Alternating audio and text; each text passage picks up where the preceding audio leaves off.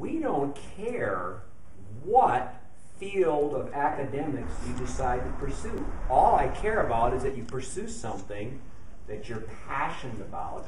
Then you have the same skill sets that I'm coveting and looking for in a potential recruit. I have hired everyone from anthropology majors all the way to zoology majors, because the beauty of the Madison Police Department experience is that if you're hired, we start from day one with the understanding that you have just been dropped off from Mars and know nothing about criminal justice, and that's okay.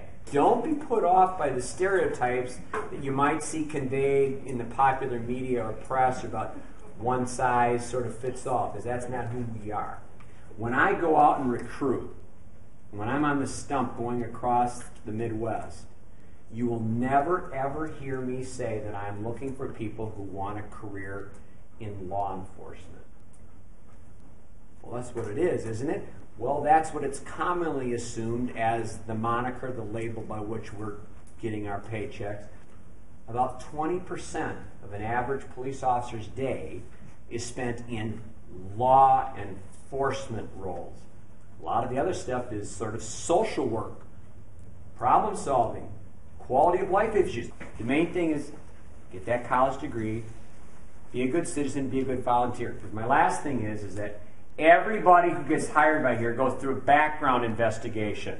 Everybody who's ever known you since the time you took your first gulp of air is going to be asked about what's this person's character like, who do they associate with, what's their reputation at home, at school, in the neighborhood, on the playing field. So the friends you keep, the decisions you make, can have implications for your future in this sort of element. I have little sisters, and I always think about them, and I want to set a positive role model and just make it safer for them.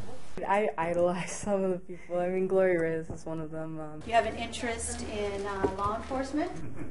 She's a Latina like myself, and just to see someone that from the same background is really cool. How can I give back? How can I contribute to the overall success of the community?